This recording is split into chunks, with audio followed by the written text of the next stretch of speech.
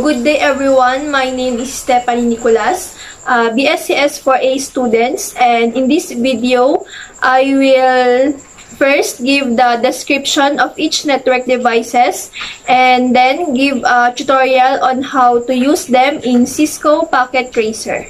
Network Interface Card. NIC provides a computer with a dedicated full-time connection to a network. It implements the physical layer circuitry necessary for communicating with a data link layer, standards such as Ethernet or Wi-Fi. Each card represents a device and can prepare, transmit, and control the flow of data on the network. So, for our first tutorial is using an IC or Network Interface Card. So, una natin gagawin is maglalagay tayo ng server and 2 workstation.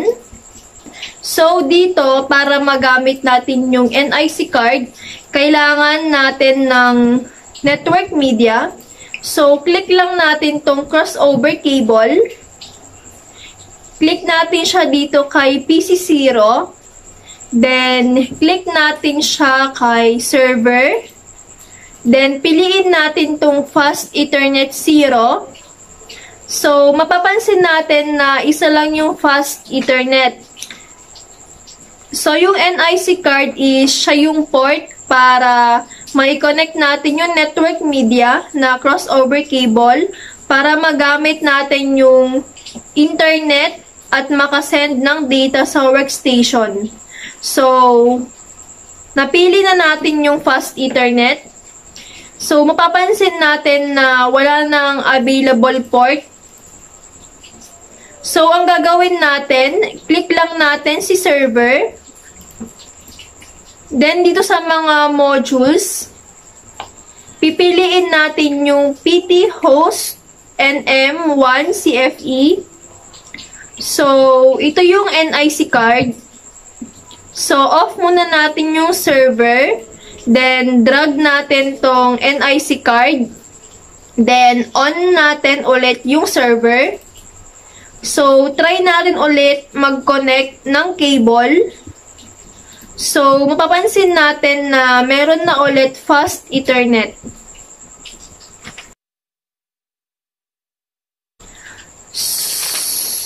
So, yun na yung NIC card. Hubs, MAUs, and repeaters. Hub is very simple network device that is used in LANs. It is basically a multi-port repeater. Hubs do not decide anything and forwards any traffic to all the ports. So, they are not smart devices. They have multiple ports that connects different network equipments in the same network. So, next na natin yung hubs, MAUs, and repeaters. So, let's design a network. Dito, kailangan natin ng 2 hubs having 3 workstation each and 1 repeater. So, mahahanap natin yung hubs dito na sa baba lang siya. Maglalagay tayo ng dalawa. Then, next is yung 3 workstation.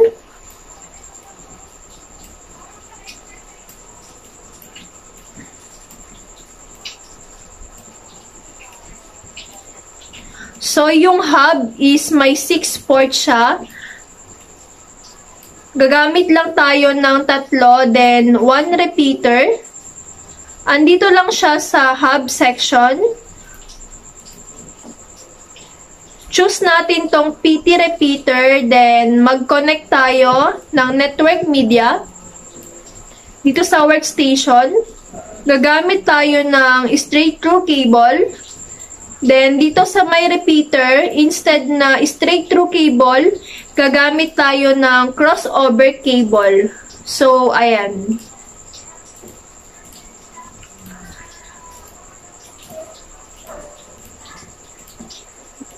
So, ayan. Then, i-configure lang natin ulit yung mga workstation. Maglalagay tayo ng unique na IP address. So, lagyan na natin.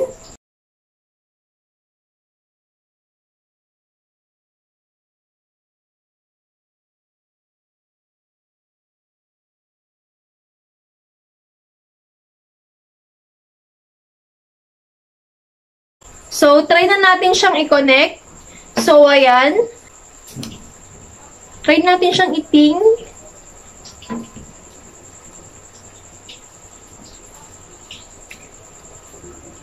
So, ayan, nag-reply. So, ibig sabihin is connected siya. Bridges and switches. A bridge is a device that connects two LANs and controls data flow between them. A switch is a networking device that learns which machine is connected to its port by using the device IP address. Then next is yung bridges and switches.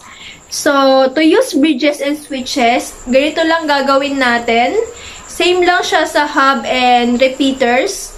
Kailangan natin ng two network design and connect them using a bridge device. So, maglalagay tayo ng dalawang switch with 3 workstation each.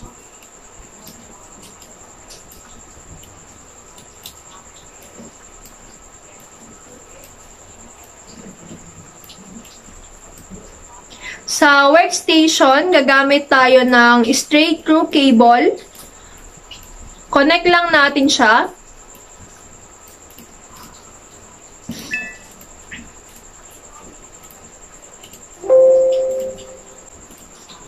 So, ayan.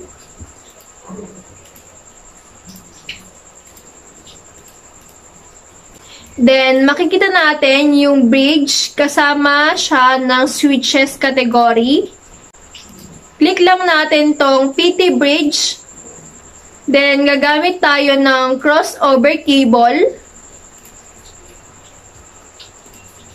So, may pagkaparehas lang siya kay repeaters, but the difference is bridge connects two network in a well-organized manner. Repeater expands the limit of the signals in the network. So, let's configure the workstation again. So, ayan.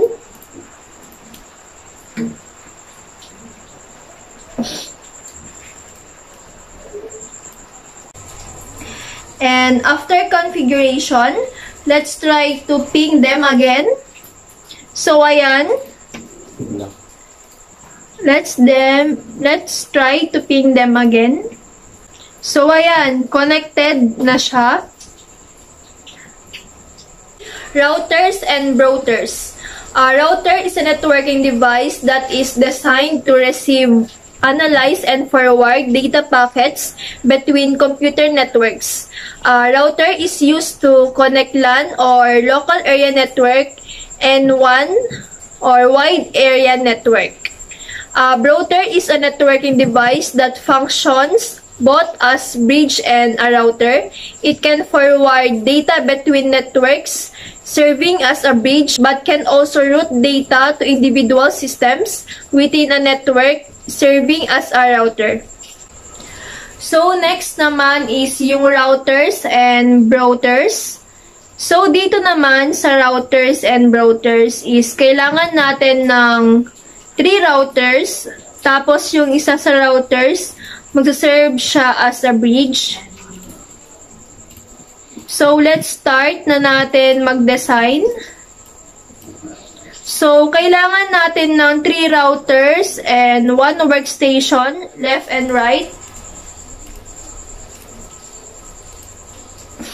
So, dito, ang gagamitin natin na network media is crossover cable.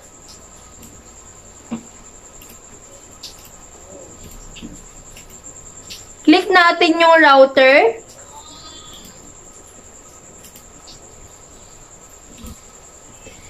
Click natin tong Fast Ethernet 00. Then, same lang sa workstation. Same process din dito sa kabila. Then, configure natin.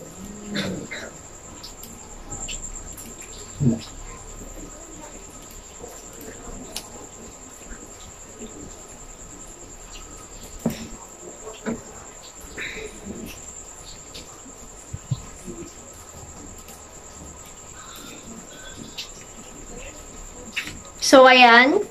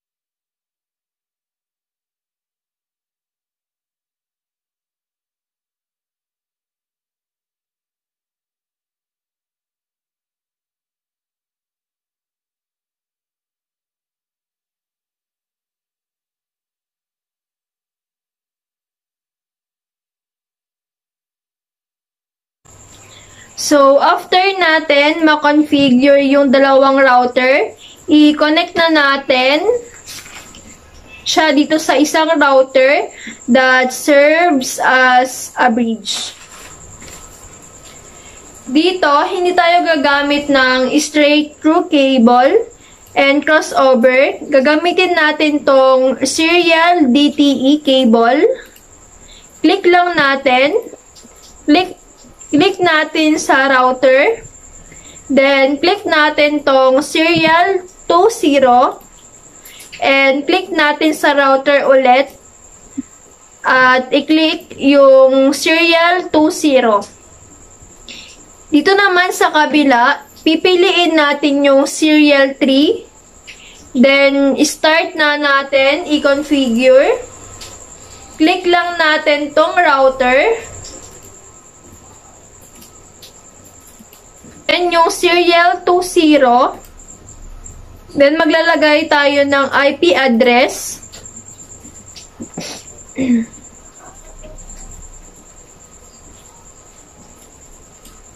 Ayan. Pagkatapos maglagay ng IP address, click natin yung port status on. And ilagay natin yung IP address dito sa RIP. Then, after nyan, click natin yung Brouter. Then, punta tayo sa config. Same lang.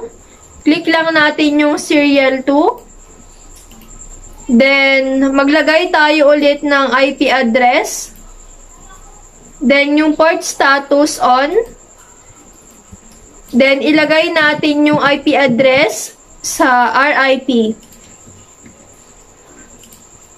Then, after natin ma-config yung unang side, next naman yung kabilang side. Same lang ng process.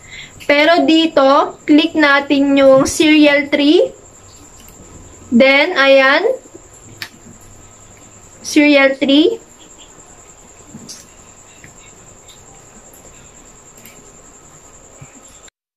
Then, after natin ma-configure, check natin kung connected na ba siya.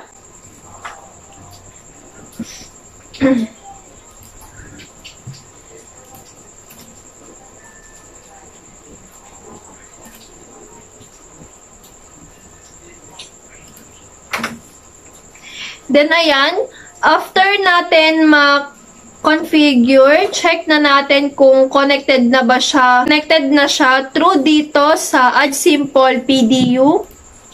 Click lang natin. Then, click natin siya sa router. Then, click natin siya dito sa My Workstation. So, makikita natin dito sa may button, right? Successful siya. Sabi niya, ibig sabihin, connected na siya. And try natin i-connect si PC0 kay PC1.